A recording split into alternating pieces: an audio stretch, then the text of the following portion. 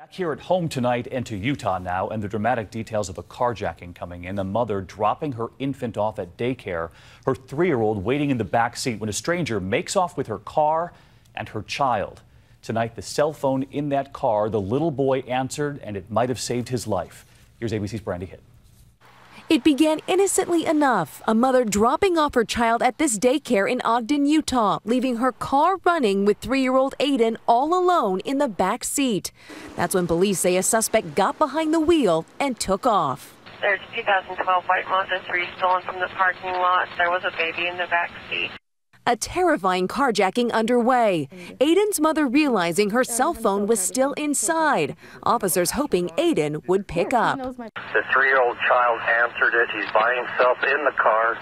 The thief had ditched the vehicle after a few blocks, so police asked Aiden to start honking the horn. The vehicle out of Ogden has been located.